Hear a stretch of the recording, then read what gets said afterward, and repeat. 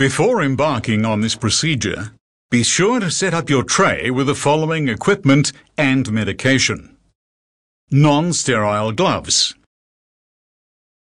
A nasogastric tube. These come in various sizes. Generally, the fine-bore tubes are used for feeding and the large-bore tubes for drainage of gastric contents. Lubricating jelly. A flashlight or torch. Water.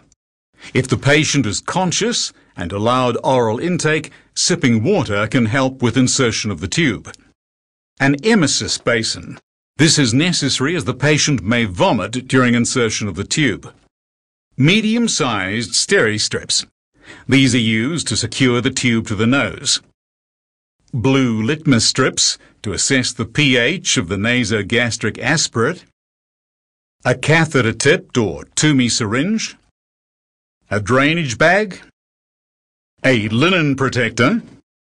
And a disposable bag for waste. Inquire about any previous nasal surgery or trauma or difficulty in breathing through a particular nostril. If the patient is able to, ask them to blow their nose. Examine each nasal passage in turn and check for abnormalities. If any are present, use the opposite side. Using the tube as a measuring device, measure from the nose to the ear and then down to the xiphoid process. The length to be inserted can then be read off the markings on the tube. Drape a linen protector over the patient's clothing. During insertion, the tube has to point downwards and towards the patient's ear. Once it has reached the nasopharynx, twist it to 180 degrees.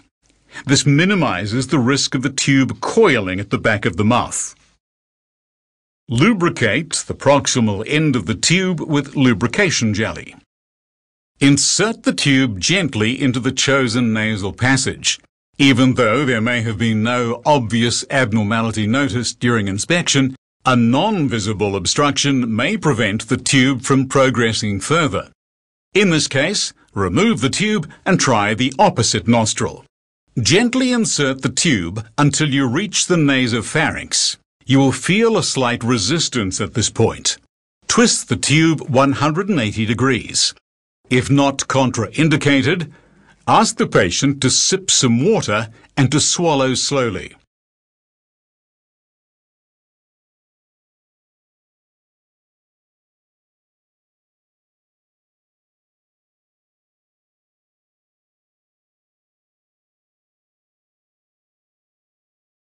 Continue to insert the tube until the predetermined length has been reached. Confirm the position of the tube by aspirating on it with the TUMI syringe and checking the pH of the contents.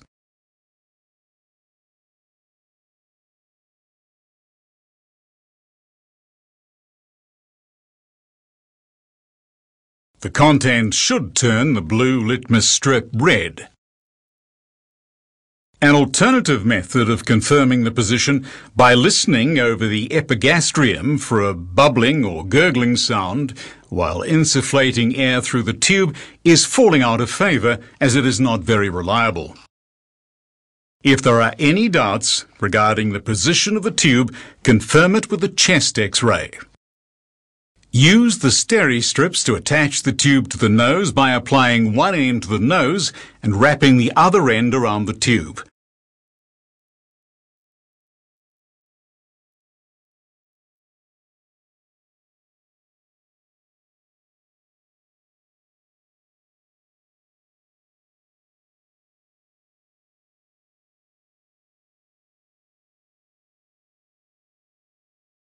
Ensure that the tube is not applying excessive pressure against the nostril, as this can lead to necrosis.